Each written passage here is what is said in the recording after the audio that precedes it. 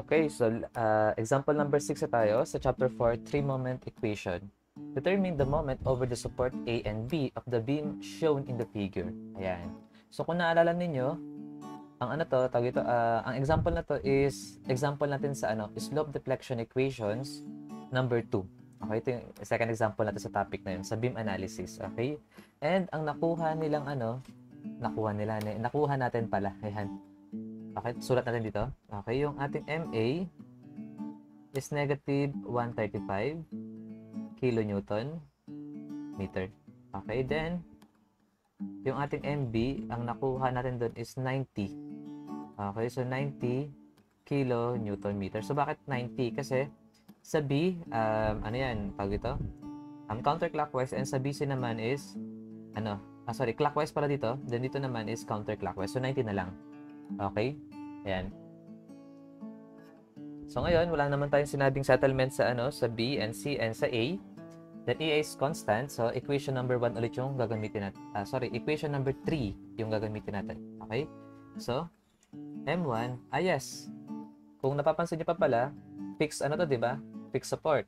So gagamitin natin yung ginamit nating concept sa problem number 5. So i-extend natin 'to. Okay, gagawa tayo ng imaginary segment of the or imaginary member. Yan. Okay? Yan. Okay, so ngayon, ito yung ating first span, second span, and ito naman yung ating third span. So, sa madaling salita, meron tayong tatlong span dito. Yan. So, ibig sabihin, tayo dito? Dalawang equation with two unknowns. Okay? Yan.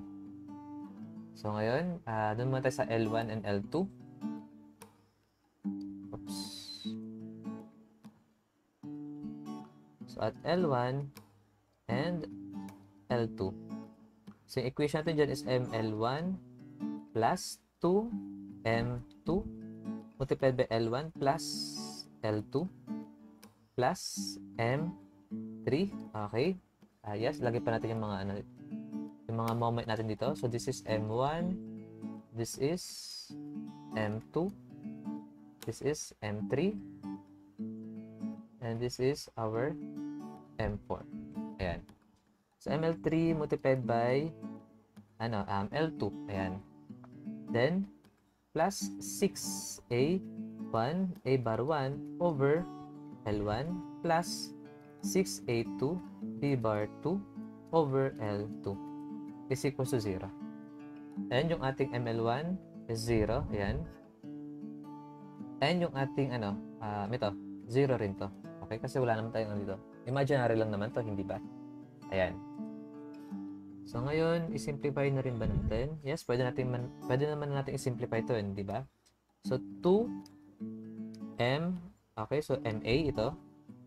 Then, L1 is 0. Then, L2 is 6. Yan. Then, plus M3, which is MB. Ayun, moment natin sa B.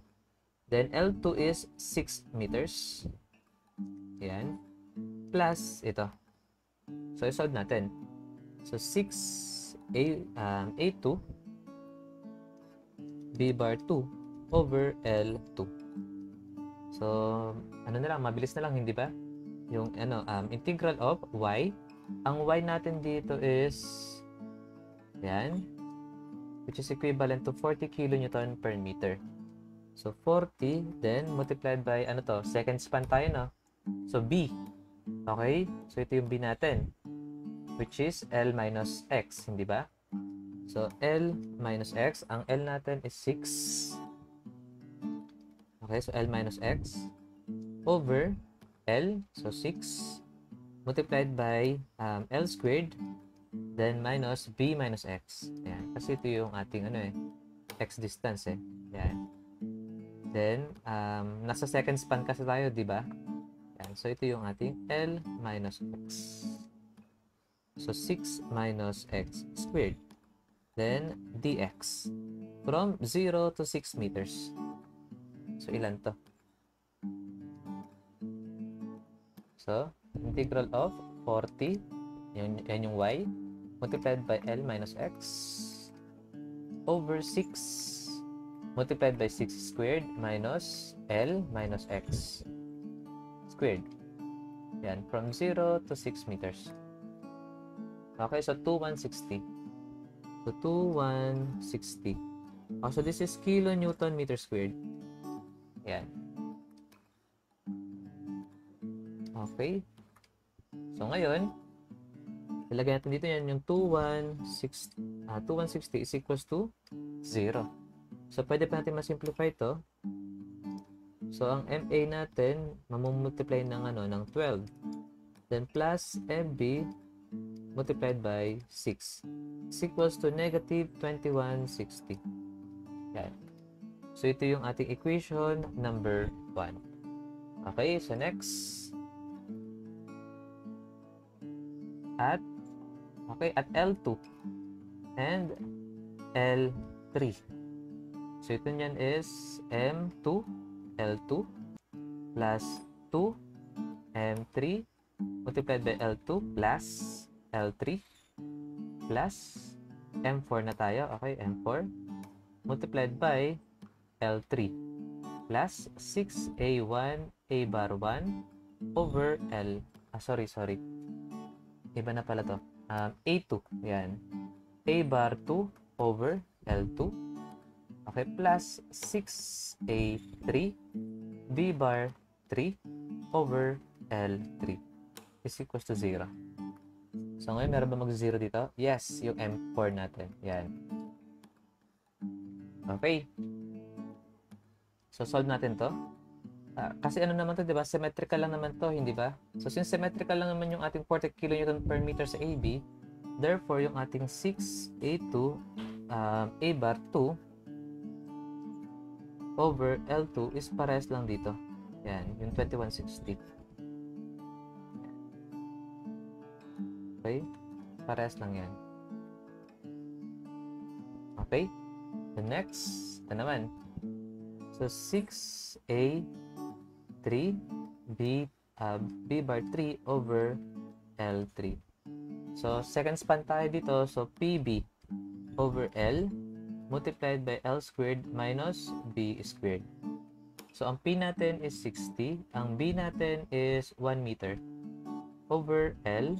So ang L natin is 2 meters multiplied by L squared minus B squared. Yan.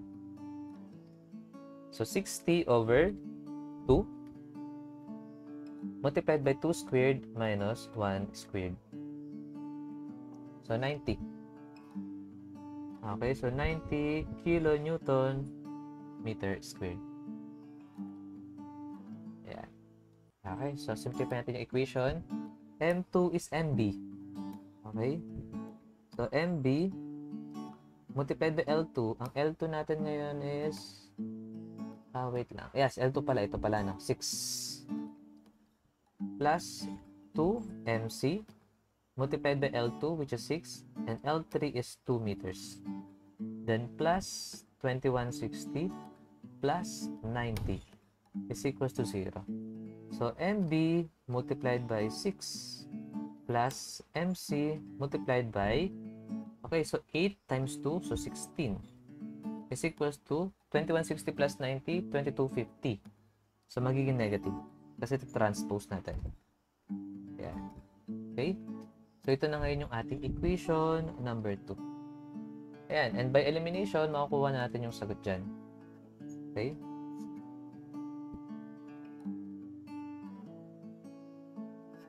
Ayan. So by elimination, makukuha natin yung MB and MC. Okay, so MB natin, yes, pala. Dito is 12, then 6, then negative 2160.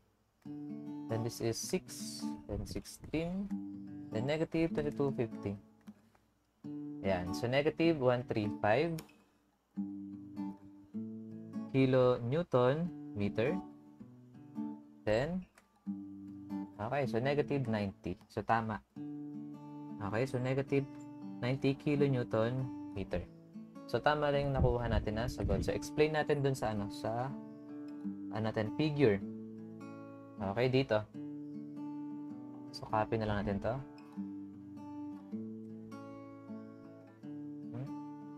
Sige, usog natin ito ng konti. Sige, dito na lang. Elimination. Ito. Okay. So, paano to? Di ba negative 135 kilonewton meter to? Then, kung sorry. Hindi to MB. MA to. Ang M2 natin is MA. Sorry. Then, this is MB. Sorry. Yan. This is MA. This is MB. Yan. So, MA and MB. So, ito niyan is mali. Okay. Kasi 0 yung MC natin, no? Ito. Nasanay kasi ako laging B and C yung nakukuha natin ng moment, no? So, this is MA and this is MB. Ayan. So, dito kung sa MA natin, ito, negative 135 kilonewton meter. And ang kino-consider natin is yung diba? Ang kino-consider natin is left. Diba? So, kung left section, ang lahat ng negative sa left is counterclockwise. So, counterclockwise yung ating MA. Yan. So, tama lang. Counterclockwise yan. Next, dito naman sa MB. Okay, so dito nyan, negative 90, kung dito tayo, kino-consider natin yung right. Okay, so yung negative is clockwise. Yan. Okay. Then, dito naman sa BC, okay, ang kino-consider natin is what? Okay, kung consider natin to papunta rito, so left, di ba? So, sa left, ang negative is counterclockwise. Yan. Okay? Ayan. So, this is MB. So, tama lang. Okay? Kasi, doon sa example natin sa slope-deflection equation, ang nakuha natin dito is, talaga, counterclockwise na MA. Then, ang nakuha natin dito sa MB is clockwise. Nag-positive yan. Okay? Nag-positive yan sa example number, number 2. Yun yung, MBA. Okay? Then, yung MBC natin is nag-counterclockwise. So, nag-negative. Okay? So, tama pa rin tayo. Gamit yung three-moment equation. Yan. Okay? So, this is our example number 6 for chapter 4, three-moment equation.